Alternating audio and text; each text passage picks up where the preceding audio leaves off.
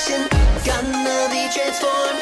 Fall in love with Jesus more and more and more and more. Transformation station, gonna be transformed. Hey guys, I'm so excited for 2022 and starting this year off strong. Yeah, new year, new Ricky, I love it. You know, Pinky, I am excited as well. It is indeed the year 2022 AD, and I'm sure you know what the AD stands for. I know, Domini, the year of our Lord. Well, wait a minute, I was struggling there for a second, but I heard a word, dominoes. Did you guys know in high school I was a domino champion? Oh, Ricky could line up dominoes as far as you could see, and then, you know, you hit the one, and then it just go, yeah, I was good at that.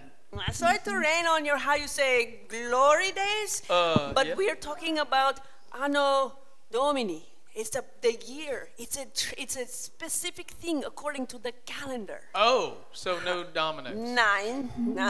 Oh. Not it. Sorry. Oh, okay, sorry, that was a distraction. I got off course. Sorry about that. Oh, Carry on. Let's go. Oh, hey boys and girls, I'm so excited to get 2019 started off strong. Wait a minute. Did she just say 2019? Pinky, did you just say 2019? Because you know that she said it's 2022 because, and I know you know because you came out and you said 2022, yeah? Yep. So, well, I've been struggling with some short-term memory loss lately. It all started with, I was taking a test, I was taking an exam, because I went back to school, you know, to get a few more degrees with my super brain power, and I was trying to calculate the mass of the sun, and I just drew a blank. Oh, well, I'd draw a blank, too, on that calculation you're talking about. I mean, but sometimes Ricky has trouble with even like a 10 plus 10. I know it's 100 if we're talking about laps or something, but it's kind of hard for me. Okay, well, Ricky, we expect it from you, but for Pinky, this is not normal. Are you sure? Like, did you hit your head, or do you have a concussion, maybe? I mean, I think I would know if I hit my head. Yeah, this is a little more my area of expertise, because in racing sometimes, you know, you hit your head, or, you know, you have a wreck. I remember one time I was racing at Talladega, and I was coming around turn 4, I was like, and then I was like, whoa, and I hit this slick spot in the road, and I fell into the wall, and it knocked a few screws loose. I couldn't remember my name for like a month, but it was okay. It was fine. We are pretty sure, Ricky, having a few, how you say, screws? Yeah, a couple screws loose, just rattling around. We know it's normal for you, but for Pinky, we need a few more details. We have a problem. I need details. We need details. We need to analyze her. What's happened? So you said, a minute ago, you said, you started forgetting things only this week, yes? Yeah, only this week. Okay, and you remember no type of head injury whatsoever? No. Yep, I got it.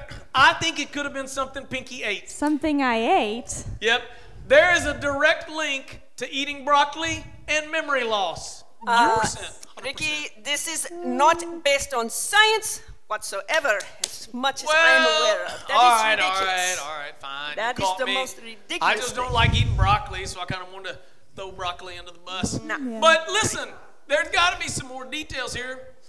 Oh, wait a minute. We can't ask you to remember because you got memory loss. Well, there is one thing. I mean, I was taking this really hard test and using all my super brain power, so maybe I just used it all up and I overused it. I got it, Professor. I got this. Just trust me. Listen, there's this exercise that I can do. You're going to have to follow along and do everything I do. Okay. But once we're finished, your memory will be, you know, ready to roll. All right. All right? Okay. I'm ready. All right, so just come on up here. Let's loosen up a little bit. All right, now, start by reaching really high to the sky. Stretch it out. All right. Now you're going to stand on one foot, kind of get the circulation going. Good balance. Okay. All right. Now, this is going to seem a little weird. I need you to squawk around the stage like a chicken. Give it like a... All right. Ricky, I don't know if this is helping. Yeah, trust me. You got to trust me on this. Okay. All right, now, I need you to kind of hop around like a gorilla, like a chimpanzee, kind of give it a... What technique is this? Yeah. All right, now you want to do, let's see. Simon says, raise your hand. Ricky, Simon Says, really? Simon Says always worked for me. It's like kind of a good way to unwind after a race. You know, you're ridiculous. I do have some ideas that might be a bit more effective than whatever that was, but I will need to spend a little bit of time on my lab. So in the meantime, do we have a story today for Transformation Station? We do have a Bible story today. Actually, you'll like this. It's about memory loss, or kind of short-term memory loss. So you guys see, the Israelites, God freed them from slavery in Egypt, remember? And then they went in the desert for 40 years, but they forgot how terrible it was to be enslaved in Egypt. So they started asking Moses for, like, where's the cafeteria for all the food, and, like, where's our water fountains, and, like, what are you doing for us here? And, well, hey, we got a video. Let's watch that, and then we'll talk about it a little bit more, okay? All right, check it out.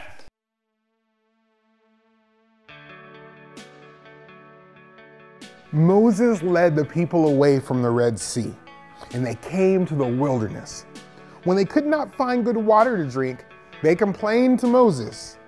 God told the people, if you obey me and do what is right, I will not punish you like I punished the Egyptians.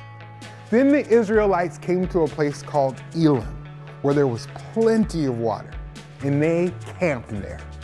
The Israelites left Elim and went out into the wilderness. When they got hungry, they complained to Moses. We are starving, they said. You brought us out here to die. But Moses had not brought them out there to die. God knew what he was doing. God said to Moses, I heard the Israelites complaining. Tell them that they will eat meat for dinner, and in the morning they will eat bread until they are full. Then they will know that I am their God.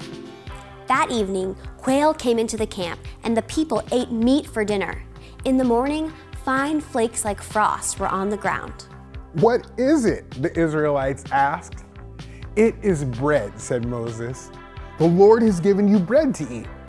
The Israelites called the bread manna, which means, what is it? God gave the people instructions for eating the bread. He told them to gather only what they needed to eat that day. If they gathered too much, the leftovers went bad. On the 6th day, they gathered twice as much so they could rest on the 7th day. The 7th day was the Sabbath day, a day to rest.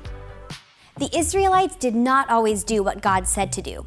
Sometimes they gathered too much manna, and sometimes they tried to gather manna on the Sabbath day.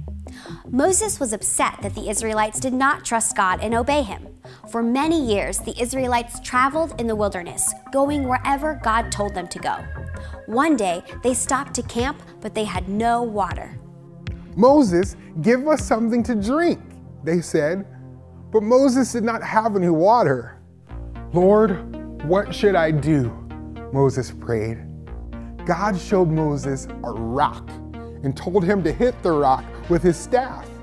When he did, water came out of the rock and the people drank the water. God was with his people. I like that complaint box they had. Hey, you know, like I was telling you guys, the Israelites had forgotten how mean the Pharaoh was in Egypt. They were having short-term memory loss like Pinky was. But then they were kind of in this, like, what have you done for me lately, God mood, right? And I think for us, it's just a good sort of message to say, hey, God will provide for us. God will take care of us. Ricky, that's a really good reminder. See what I did there? Reminder? Oh, yeah. Memory loss. Yeah, it's a good reminder about how we need to rely on God. And sometimes we feel like we need to rely on money or even our brains, our super brains, or our teachers or our schoolwork. But God wants us to rely on him. You know, friends, one important point in the story today is, like you say, God told the Israelites, and he said he gave them only what they needed for that day. Isn't that amazing? And that's sort of a good lesson for us to remember, because we like to plan or we like to prepare. I mean, look, I love to plan and prepare, but we don't have to worry because Jesus will be our rescuer. We don't have to worry about tomorrow. Oh, you know what, Professor? I think you've stumbled onto a Christ connection.